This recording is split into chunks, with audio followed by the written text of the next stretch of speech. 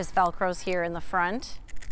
It doesn't have any game-changing materials. This is the TackleBar harness. But Bridget Ling and her husband's invention is changing the game of football. These are foam bars that are removable off the back, so you pull the bar off to down the ball carrier and that ends the play. The Minnesotans first launched TackleBar football in 2016, hoping to offer a safer way for kids to learn the sport. But not everyone bought in. You were a little skeptical at first? Very skeptical at first.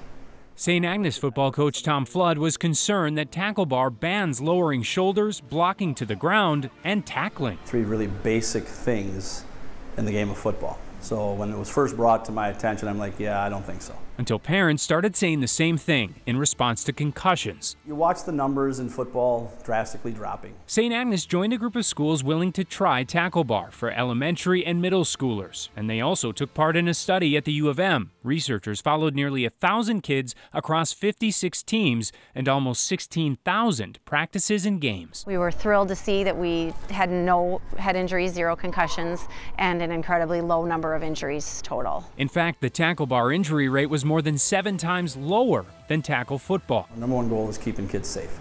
They should be playing sports and they're safe for them to play, especially for the head. And thanks to this simple device, there are now twice as many St. Agnes students playing. TackleBar has changed our numbers, bottom line.